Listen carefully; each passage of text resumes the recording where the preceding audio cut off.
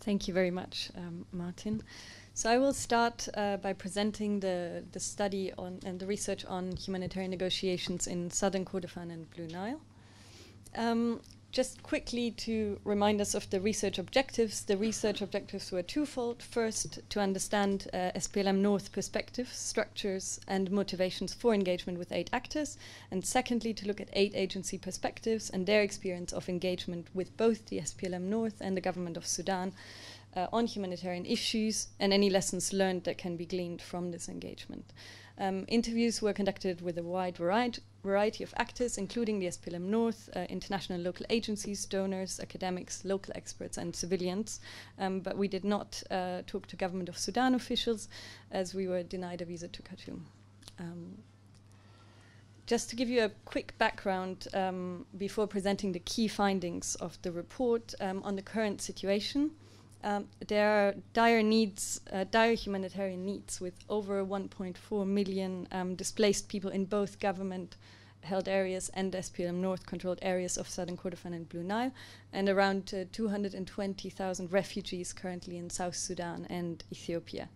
The situation is particularly dire in the SPLM North-controlled areas, where access has been blocked by the government of Sudan since the beginning of the conflict in 2011.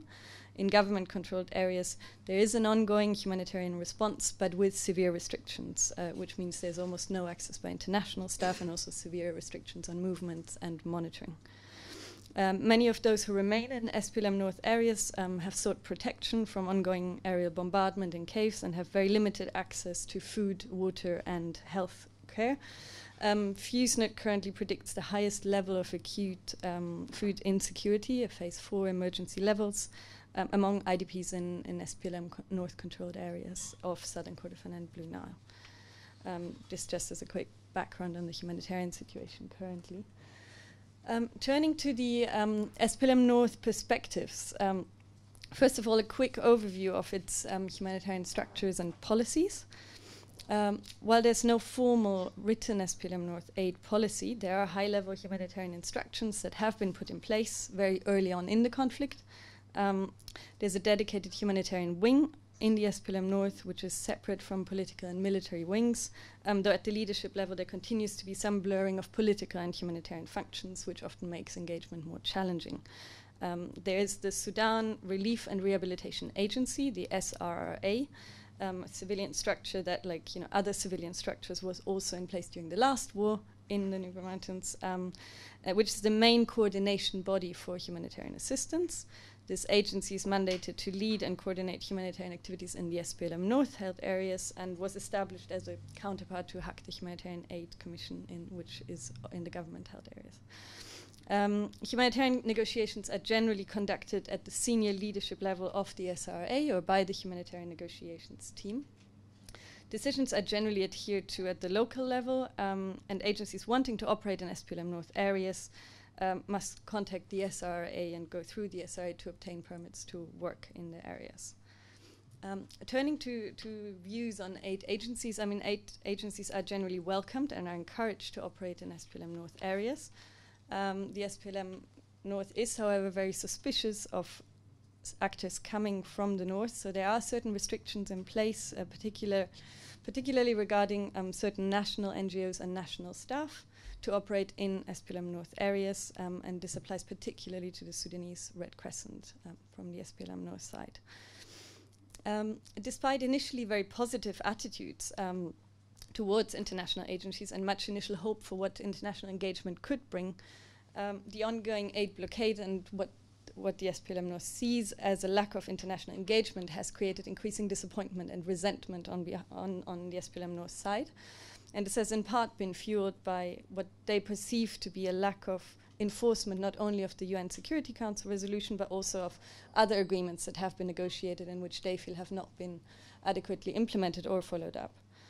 And this resentment has also been fueled by a perceived lack of engagement and inaction on the part of international humanitarian actors, in particular with regard to pushing for humanitarian access to SPLM North areas, while also continuing to provide assistance in government-held areas.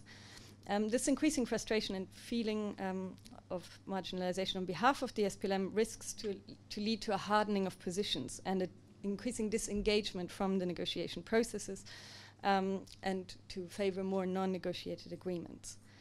In terms of views of specific aid actors, there's increasing apprehension with regards to the UN, in part of what the SPLM North sees as a lack of UN leadership to engage with them and also in SPLM North areas, which they also see in contrary to the long and strong role that the UN has played in Sudan previously during previous wars to engage with both parties to the conflict and to negotiate agreements.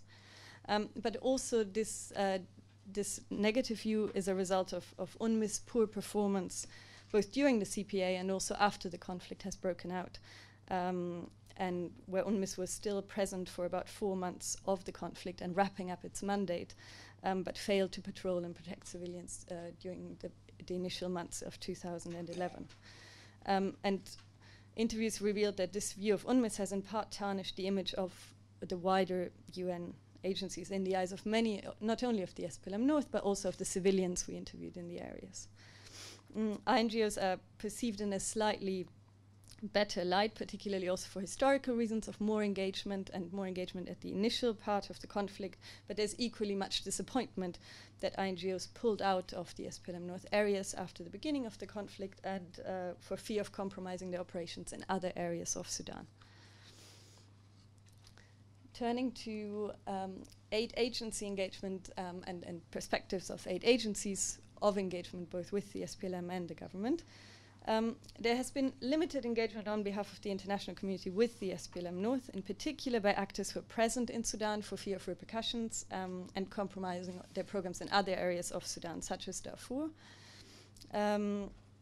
Many agencies and both INGOs and UN prefer not to be seen to be engaging, either directly with the SPLM, but even with the limited number of local civil society actors or local organizations who are on the ground in SPLM areas monitoring need. So there's been an apprehension to engage even with them in terms of gathering information or monitoring of need as well. Similarly, there have also been no collective strategies for engagement with the government of Sudan on negotiations for both access to SPLM North areas as well as to government-held areas of Southern Kordofan and Blue Nile. There was much debate about agencies and in the humanitarian country team around the ethics of continuing to provide assistance only in government-held areas while access to SPLM North areas remains blocked, but no common positions were found. And so individual agencies have tended to adopt a variety of approaches to negotiations with the GOS. Some, for example, hope that providing assistance in government-held areas will build trust and eventually lead for or help to engage more in SPLM areas and potentially help to negotiate cross-line solutions. Others have drawn more clearly red lines and have withdrawn completely. Others are trying to negotiate at different levels with the HAC at the local level, and are trying to capitalize on long-standing connections with actors on all sides. The aid agencies interviewed felt that there was inadequate leadership by the UN regarding humanitarian engagement with all sides. Aid agencies highlighted that a stronger UN OCHA, for example, could have helped in ensuring both a more strategic and sustained engagement with both sides. And in the absence of this, many NGOs felt that an undue burden was placed on them and that they had to bear a lot of the risks associated with this engagement, with the lack of a common framework. And in the absence of any progress on humanitarian access in SPLM North areas, there are increasing numbers of aid agencies who have become frustrated and are considering alternatives, including non-consensual approaches. There are, however, very strong divisions among the international community and among donors, and these divisions run very deep about the feasibility, if any, of alternatives.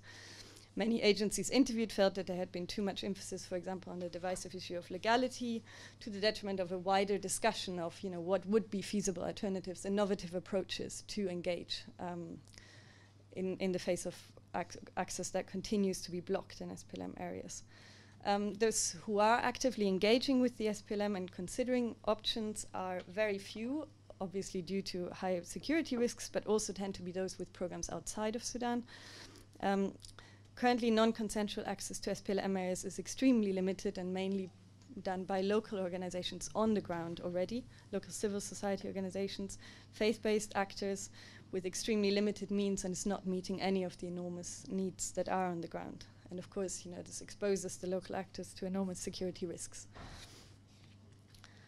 To sum up, just some key recommendations that are coming out of this research. There are a few key points to highlight that were coming out of the research and what people felt could be potential ways forward.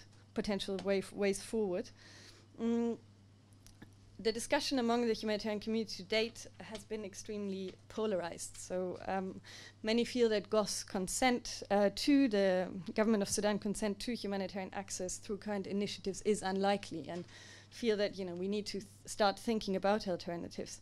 Yet options should not necessarily be presented as either or. I think one key recommendation is that, you know, there needs to be a continued push for negotiated access, while also thinking and exploring innovative and alternatives for access, including non-consensual ones, if it is needed.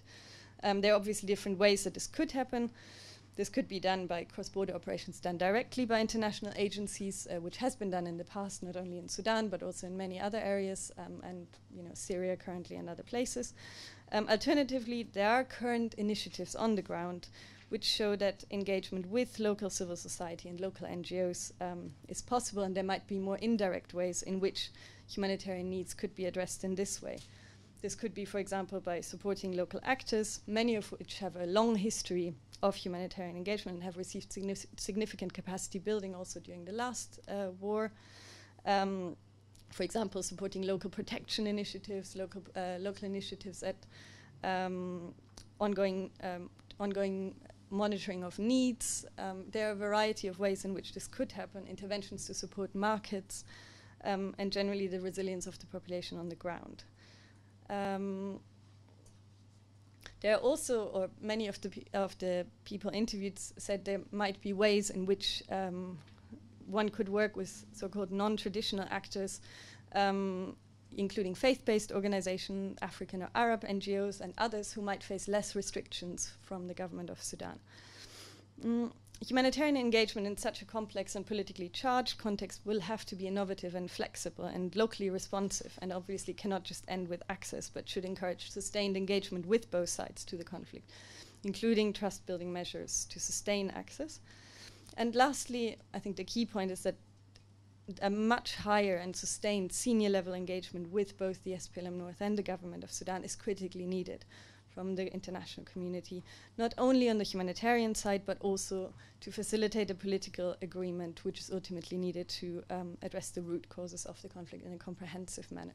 And this was very much the hope from the last conflict, which is where you know, there was much higher sustained high level engagement with all parties. Thank you.